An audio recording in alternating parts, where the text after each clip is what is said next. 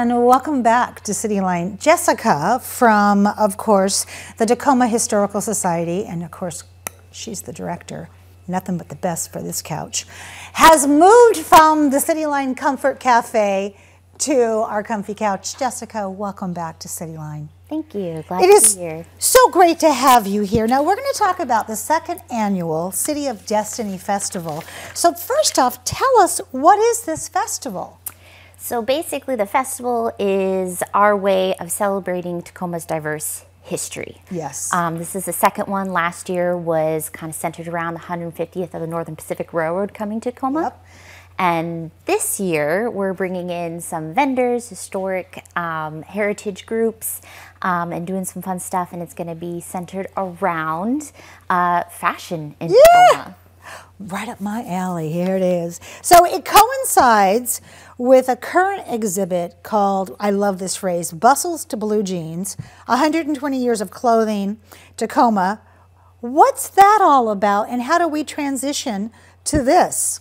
Yeah, so we've had this exhibit up since around the start of the year, about February, and it is up right now, so people can go see it, and it'll be up to the end of the year.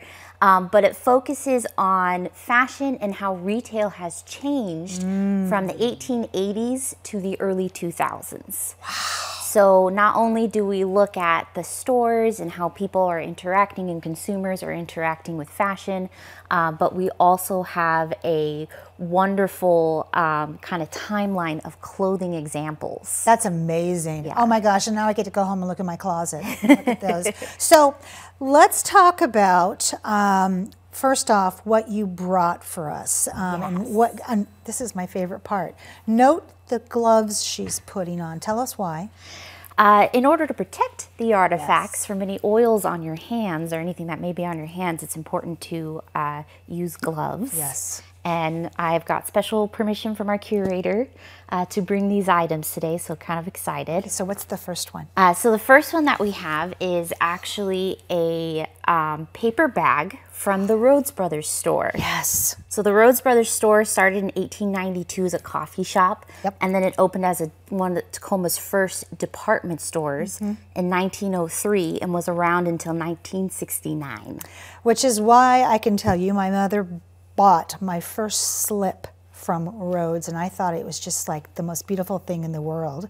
And Rhodes used to be in the Villa Plaza, which used to be out there in Lakewood. Now I'm really dating myself. Yes, that was actually their second store. Yes. And their original store was on 11th and Broadway. Yes. And that building is still around. Still around, thank goodness. Thank you, Tacoma Historical Society. What is this? So this is one of the original hat boxes. If you go see our exhibit, you'll see all sorts of wonderful hats that we have on display. Hat boxes from places like Rhodes, the Bon. The Bon, yes, when it was just the Bon as opposed to the Bon Marché. And then Macy's. Yes, yes. And so this one, we have one of the examples of this gorgeous hat. Oh my God. We're pretty sure is circa 1950s, early 60s. Jackie Onassis, there it is, the pillbox. And this is just one of the really cool items that we have on display down at the museum right now. You know, I mean, and this exhibit, it tells so much of a story about how we have evolved as well.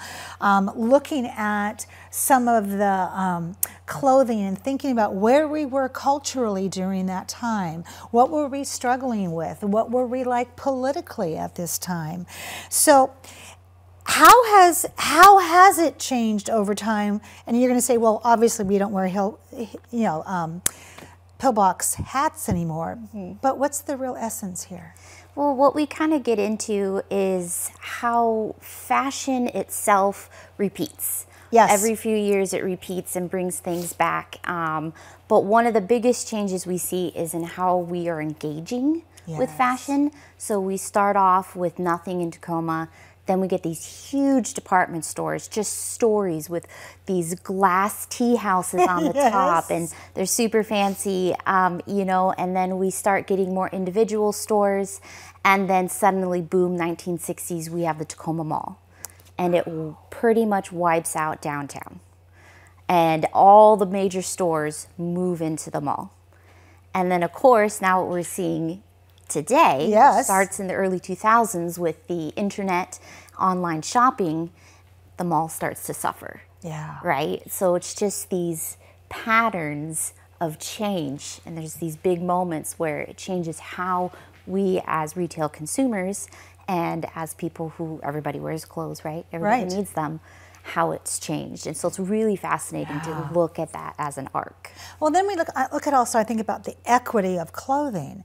Back in the 1950s, the thrift stores did not exist. I mean, they probably had places you could go. I remember we used to call them hand-me-downs.